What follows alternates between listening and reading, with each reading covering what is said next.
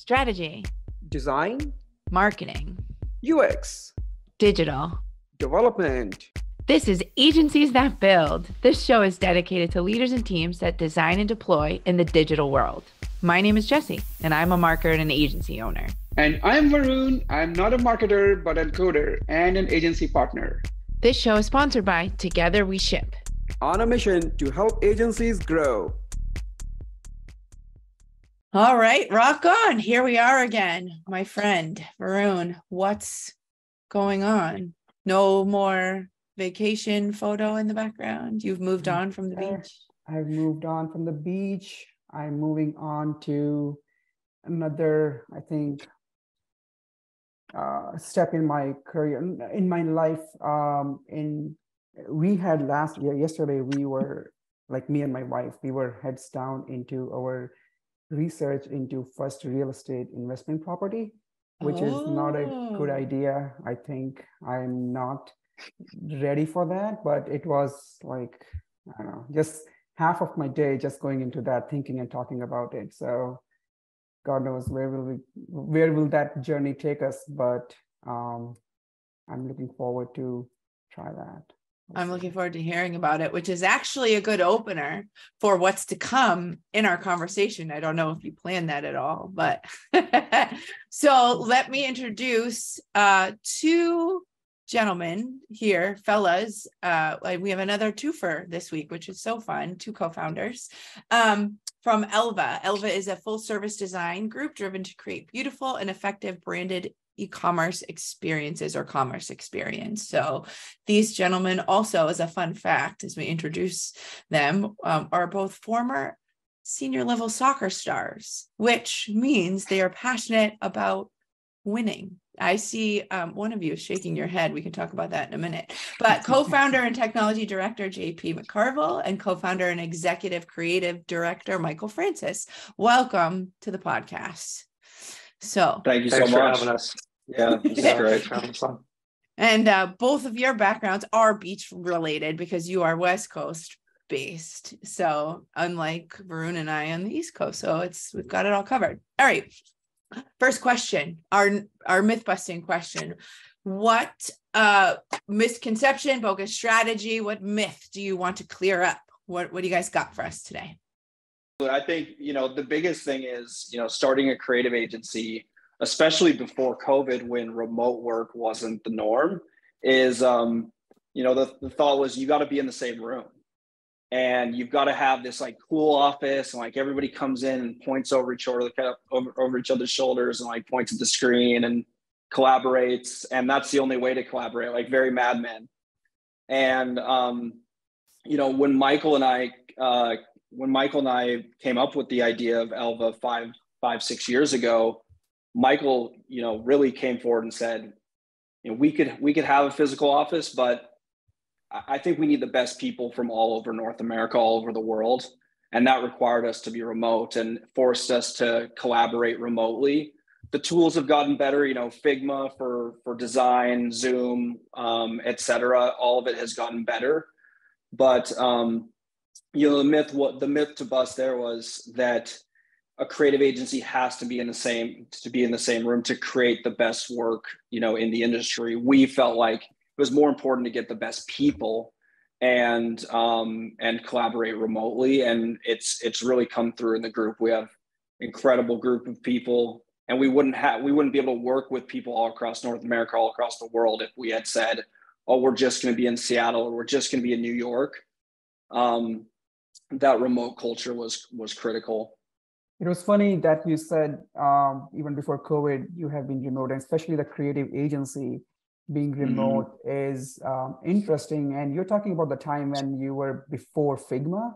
I mean, Figma has definitely changed the remote working, but I'm curious. I mean, I would love to learn more. Like, what did you guys do? How did you do it? What worked? Yeah, give it the nuggets, the golden nuggets of success. A lot of Google meetings. A lot of Google Meets and Zooms, I mean, trying to find creative talent in one geographical location, let alone put on top of that e-commerce design talent, is incredibly difficult to find that experience. And so we really didn't have a choice but to open up to North America. Communication is key. A lot of meetings throughout the day. So, unfortunately, there wasn't Figma back in those days. Quickly came, but we made it work. We had Slack, we had Google Meetings, we had texting, emails. I mean, there was constant communication throughout the day. Everything. Why did you decide to do the remote? Like, why did you want to have the setup of the company that way? I mean, originally Michael and I were in different places. I mean, Michael at the time was in Washington State. I was in Austin, Texas at Yeti, and starting a business remotely with a business partner is a huge challenge itself. But we never felt like that was something that would be definitive of our success. To say we're going to be successful, we're only going to be successful if we're together. We felt like being remote actually was a more of an advantage. How did you guys get started? Because I know we talked a little bit in our conversation, and you have an interesting, how did you? I was going to make some sort of terrible joke about how did you lean into winning, and going back to the stalker reference, but I'll give it up for now. So, tell us a little bit about your origin story, how you guys got to, and then we can kind of go back to your process and how you make that work. Absolutely. So in my previous life, I was a group creative director at an agency in Seattle, and JP was working for Yeti at the time. JP and the team over there at Yeti were doing a replatform redesign for Yeti.com, and they hired our agency to do it. We quickly, JP and I started working together, quickly learned that we really enjoyed working together. We had the same methodology, the same approach, and the same thought process around how partners and agencies and companies should work together. And so here we are.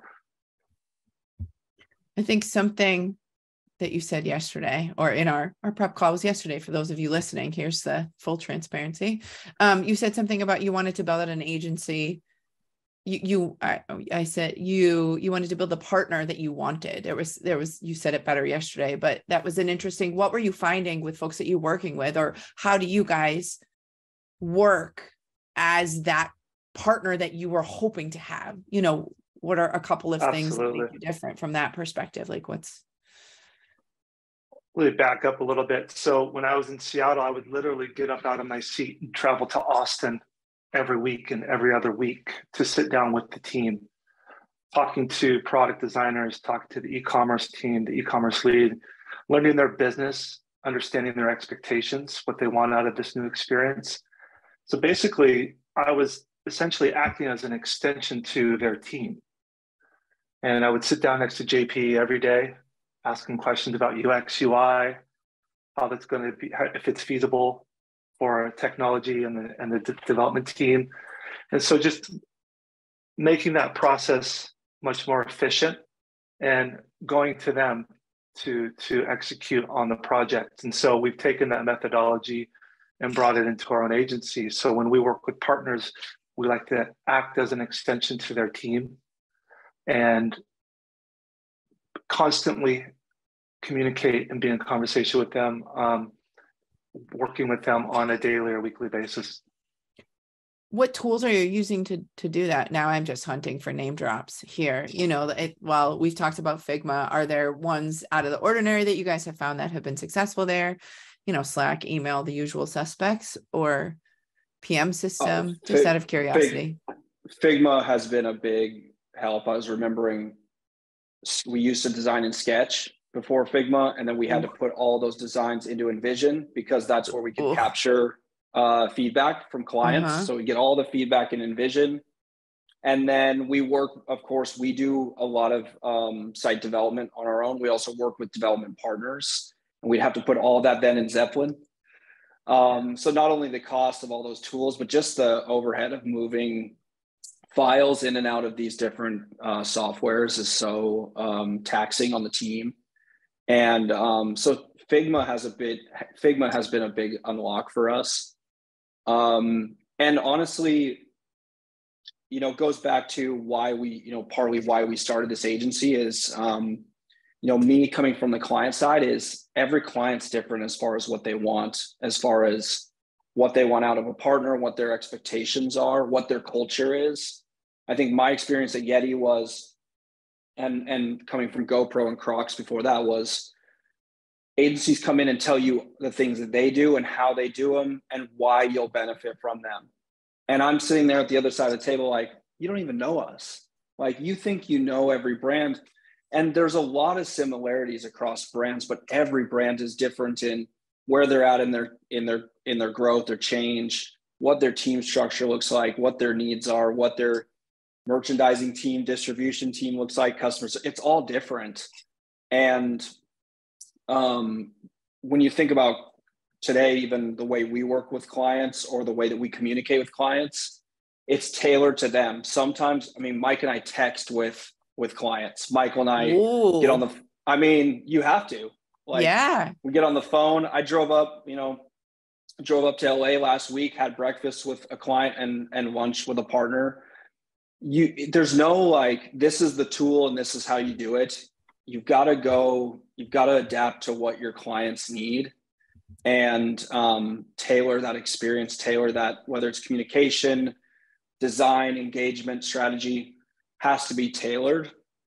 If you get too big to tailor or if you just start to do a one size fits all for brands, especially for brands, it's a losing strategy. It will lead to failure. I think that's really well said, tailor to the client's processes and needs, because that really goes a long way. And I really like the idea of you texting your clients. Nobody does that, and this is really interesting to hear that you. Man, I would say a majority are texting either Mike or me or both. Yeah, I'm curious to hear about you brought an interesting point about your experience working with agencies. But when you worked with Michael, something must have changed. Something must have been you found different, his approach, or what did you find that made you feel that this is not a traditional agency approach? I think a couple things really stood out, and Michael might not even realize at the time, how much that stood out. But one was that he didn't come in acting like he knew more about Yeti than we knew. He actually came in saying, I don't really know Yeti. I'm on the West Coast. And you guys really have, you guys are mostly in the Southeast, which was true at the time. And, this is almost 10 years ago. And so I had no idea what a tundra was or anything. And that was big. It was fair that he came in and said that. And we had so many partners come in and say, "Oh, I've had Yeti for years, and I've got this. And sending pictures of their kids standing in the tundra." It's like, why does this make you? You think you know the brand, and so that was refreshing. The other thing that really set Michael apart, we try to bring this in the agency, is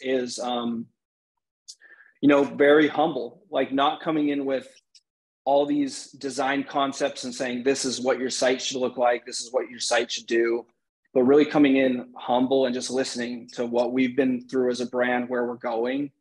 And we try to advocate that to the team today to say, hey, you should go into brands and tell them that you don't know, and that you rely on them for that knowledge, because we do. We can't do any of the work that we do without the knowledge that comes from the brands. Any agency that comes in with that attitude that, hey, we're agency people, so we're blessed, we're holier than thou, we're smarter than you, we're more, and we're just going to come in just kind of get out of the way, give us access to your Google Analytics and kind of otherwise get out of the way and just let us create something great. It's that mindset just is really backwards to us. We talk with our partners often about, we really need them to be successful as well. How do you navigate those conversations with clients? I think it's, sometimes clients are hesitant to kind of open up the curtain. Again, it's finding the right client to mix with the right agency. We all know that. But in those cases, I'd be curious to hear from Michael and then both of you and JP, from the client side and the agency side, what questions are you asking? How do you be like, tell me about the brand, help me. How do I help you educate me on who you are? How do you guys facilitate that? Before you right answer, away I just we want tell to make them, a comment, right? Okay. Just comment, because it is, I just want to re-emphasize on the fact, the process and the methodology and the mindset that you described, because it requires courage to go in and tell the client that I don't know. You want to hire us, but we are not the expert. In a way, you are an expert. They are hiring an expert team. But when an expert says that I don't know, it requires courage. I mean, because you may just lose a deal at that point. Like, if you don't go in as a confident as you should be. I think that goes back to Jesse's questions, like how do you navigate those conversations would be really helpful. Of course, we do our research, but I think, to refine that, we say we don't know your business as well as you do. We understand best practices, we understand brand, we understand visual brand language, interactivity, et cetera. But you guys know your business better than anybody else. And so we need that knowledge to make the best experience, because we'll bring forward amazing interactive, amazing UI, UX, digital design, but we need to lean on you guys to tell us your expectations, your business, your numbers, et cetera.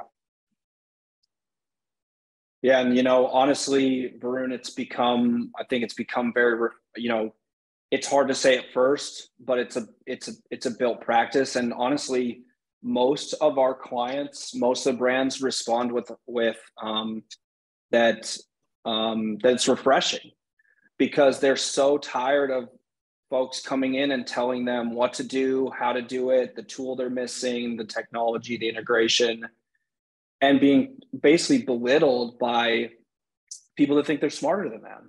And so the reception we've gotten is, this is refreshing. This is the type of relationship that we want.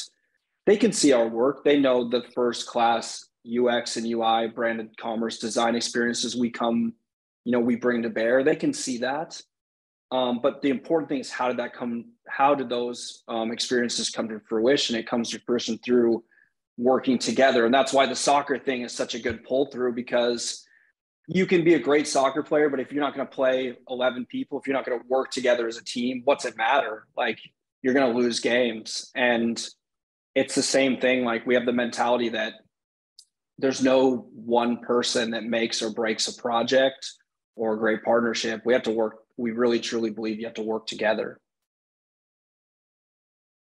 It's a good tie into the next question I'm going to ask you. So we've had a lot of, we've talked to quite a few agencies. Some have worked really well with co-founders. Some have had challenges and said, this isn't for us. How do you guys make it work? Who knows? We just keep texting each other all day long. Text, calls. Let me be more specific. As you both are specialists in various areas within the organization, but how is there, obviously there's a mutual respect. How do you overcome sometimes when there is friction, I guess is, that's the question that people are looking to figure out how to answer. It's easy when things are working. Yeah, that's a great idea. Let's do that. Awesome. We'll go. But, whether it's headbutting or however you want to describe that, how do you guys kind of navigate that? And you can't say we never have friction. No, we have friction every day. Every day. Like, embrace it. It's trust too. Trust and communication. Mm-hmm. We disagree probably multiple times a day. And, it's really around one, we both trust each other. We've gotten this far, and two, talking about it, being open and transparent with what we have issues with. And, we usually find the conclusion very easily. And we just move forward. Part of the time too, wherever the business falls or the problem lies, is, we rely on each other in terms of our expertise. And so if it's more on the business side, I'll let, JP makes the call. If it's on the creative side, JP allows me to have that call. And even though we may not agree, we have to trust each other. So Yeah, the boundaries. trust, the communication. Yeah. And that open communication, that open dialogue of you can't move conflict aside. You have to embrace that conflict. That goes for how we work with our brands too. I think there's a lot of agencies that want to put rose-colored glasses on their clients' eyes every time they come into a meeting or a QBR or something and show them just everything's going well. Like we're just having successes here and there. Look at all this great things we're doing. Come on, guys. Like branded e-commerce doesn't work like that. It's messy. It's very difficult. So is running an agency. So just embrace it, just embrace it, work through. Some days you win, some days you lose, but you keep working together to do better the next day. And you got to embrace that mentality. I want to take the conversation more towards how you talked a few times about the type of clients you work with, very focused, like brands that you want to work on. How do you identify a right fit for you? Who is the right fit customer for you, and what do you do to target them, to like your client acquisition strategies, let's say, put it that way? Like what is that? How do you approach it? Just talk us about the entire process around it. Ideal for us are those brands that want to have the best in class brand experience for their customer. They're focused on what's the digital experience for my customer, and then going out and finding a team that can help support them in that journey. They may not know everything about what that looks like, but they're looking for a client. They're looking for a partner that can help them explore that and figure that out. So we're looking for those brands that have a story to tell, which is pretty much all brands, but are looking to, thinking about their customer first, their customer experience, and maybe they've seen something out there that they really like. Maybe they have a sense of where their brand wants to go. And sometimes not. Sometimes they really know the other side, the other side of the business. They really understand their products, or they really understand their operations. They really understand distribution, or whatever it is. They're experts, and they're looking for someone to partner with to bring their brand experience to life in a digital nature. That's the type of client we look to work with. We often say, like, we're aspiring to be the best at what we do, and we look for brands that are aspiring to be the best at the products and services that they offer as well. So that's the perfect match. Have you ever had to fire a client? You don't have to tell us the story. Yes. It's always awkward. I just love asking. No, well, yes. And here's the thing, our team comes, clients can plug their ears for 10 seconds, but our earmuffs. Team comes first. Earmuffs. Our team comes first. The reason why our clients love working with us is because our team is incredibly gifted and talented. If we didn't have those folks, our team, then the clients wouldn't be happy or satisfied. So they come first, and we've had instances where clients were beyond difficult. We love bring on a difficult client. We love it, but beyond because it's a difficult industry and world, right? But abusive or rude, beyond like a moment, consistently disrespectful, and lack of remorse, ill-natured. We have had those conversations with clients, and then we have moved on from clients to let our team know that they do come first, and that's unacceptable. I mean, that's a personal and professional red line, like to treat especially partners with disrespect. Absolutely not. It gets tough. People lose their cool. Like there's launches and there's all sorts of like moments in business that can be tough, but deadline, I mean, there's 100 things, right? And people can lose their cool. That's understandable, but respect and being good natured as a partner is important to us. We have had very difficult clients where our team has said, we want to quit. And we said, no, difficult isn't why we quit. That's a different story. Let's work. If there's difficulties, let's work through. And we have some amazing stories there of clients that were really on the far side of difficult. And now we've had glowing successes with because of our change in approach. Do you have some nuggets for that? That would be, I'd love to hear. Well, because it's one of the challenges. My favorite story is many, many years ago in an agency I worked at. I can't name names, but we had a client who asked us to move a graphic 21 times, literally pixels. Like, can you move it 2 pixels up? 21 times. I thought my designer was going to walk out. So, how do you navigate those? You bribe them with coffee and donuts, and just gave her an easy client the next time around. Like, what are some of the stories that you guys, like, how have you, I guess, in the spirit of the podcast and the conversation, how do you manage kind of your team and support them in some of those difficult challenges that, what are some nuggets that you have to kind of get them over some of those humps? Definitely it's situational. Yeah. It's like, it differs for each situation. But again, going back to, because we're remote, communication is key. Having conversations with them, providing support where they need it, whether it's extra support, buying more time with the client,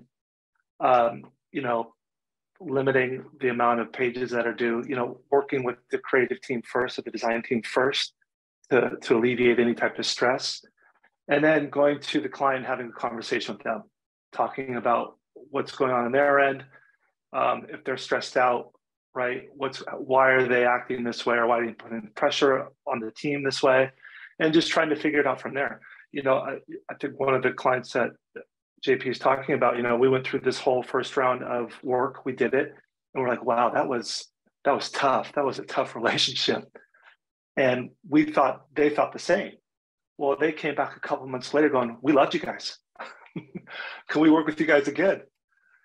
And then we had to communicate with them, hey, that first time around, it was very difficult for us. So in order for us to work together again, we need to fix X, Y, Z moving forward. And now it's a great relationship.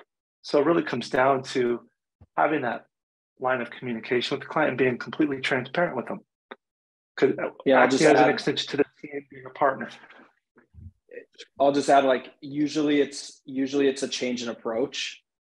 Usually sometimes we're a hammer, everything's a nail. And so usually it's a change in approach. Like, how are we doing the work? How are we engaging with the client? Let's try switching it up. And as Mike said, there's usually some pressure coming onto the client that's being transferred to us. And so us getting closer and being more empathetic and understanding what is going on over there. We're not in the 4 walls. We don't live and breathe the brand every day like they do. And if you've worked brand side, if you're listening and you work brand side, you're probably working right now. You're probably going to work this weekend. You're probably working tonight. Brand side is like drinking from the fire hose.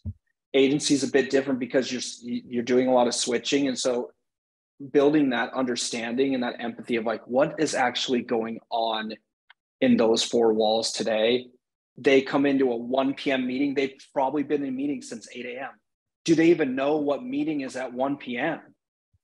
And so understanding that, being empathetic, understanding what they live through, and then aligning to what's causing that concern, what's causing that frustration, and let's solve for that. Let's make sure we're a great partner there first, or else we're not going to be able to get past that without solving for that, whatever they're going through. You talked about your gifted team or talented people. What have you done in terms of making sure the team is smart and stay smart and up to date with things that they're supposed to do, right from hiring all the way to making sure they are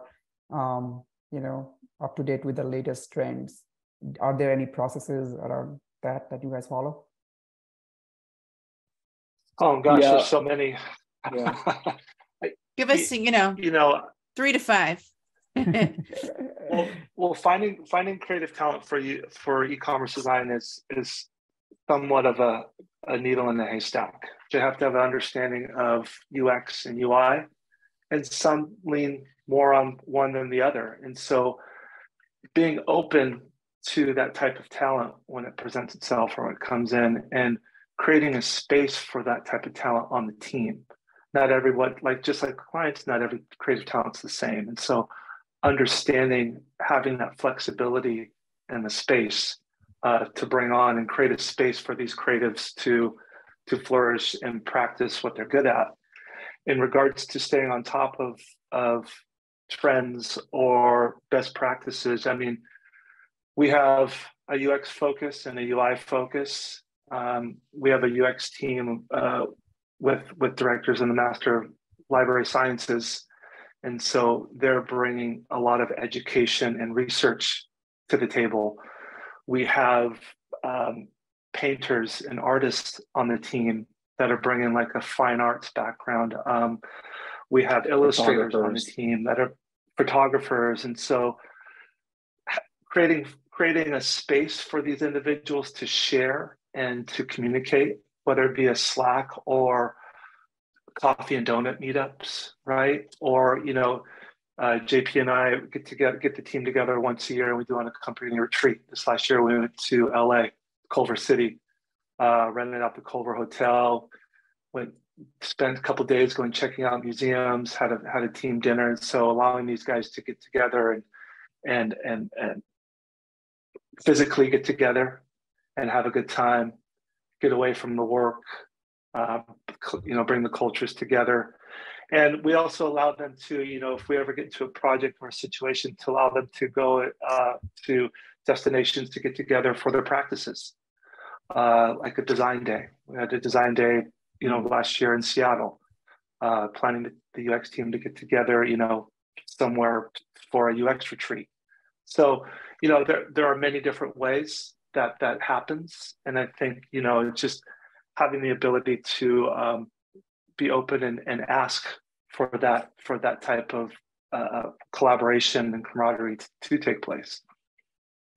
On the hiring side, just to add, we spend a lot of time looking at people's books, their background, looking to see that they understand the science, obviously in the UX side, the science, and the methodology, the tools. Like the table stakes just to do branded commerce design is pretty high.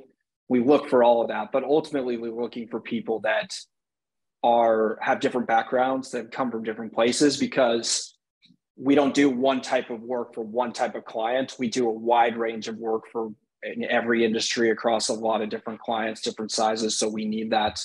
We need those different backgrounds, different perspectives. We're not trying to have an LA design group or a New York or a Seattle design group. We're trying to have a design group that can understand global brands, and that can bring the best solution from all corners of the talent pool. And so we look for that variety and background, but ultimately we're looking for a shared passion for doing the best work, because they can have all of the table. We've hired and lost folks that had every toolkit to every tool in the toolkit to be successful, but they didn't have that je ne sais quoi of like that special passion of like, I'm just not going to put it down till it's better. Like, I'm going to take it that extra round, that like fighting spirit, that passion for their craft. That's a big part of who we are as, that's a big part of who we are as an agency, is that like everyone on the team wants to create the best, and has a hard time stopping before they do. How did you come up with the name Elva?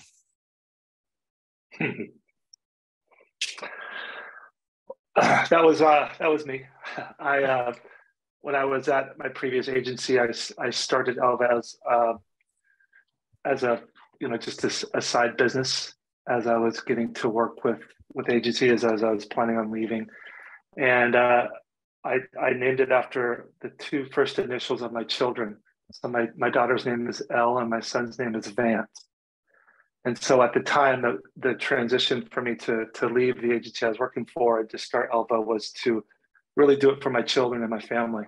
And so I didn't plan on it to be an agency of 25 people.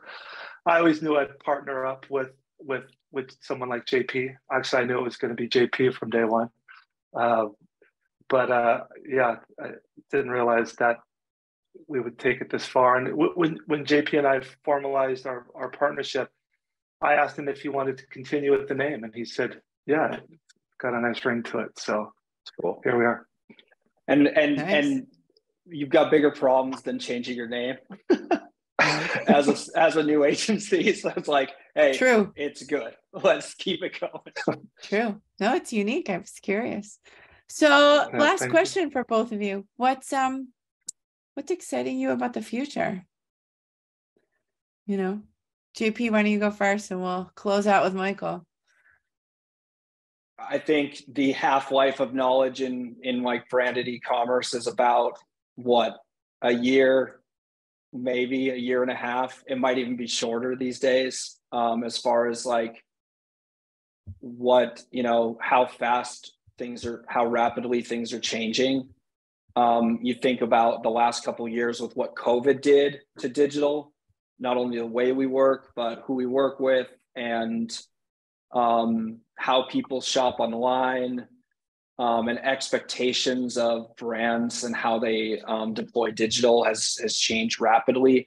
I don't think the rate of growth or change is going to slow. I think it's going to accelerate when you think about AI and all the different implications of how people will work. And so what's exciting is that I don't think the challenges are going away. I think they're getting more, I think they're getting even more like tough to grasp.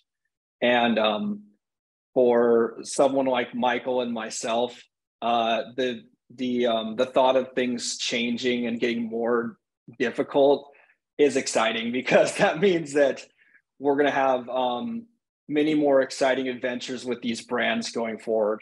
So there's going to be tough problems to solve, and that doesn't frighten us away. That actually is kind of like the siren song for us and brings us closer to the industry. Nice. I know that's kind of a sick mentality, but that's how we are.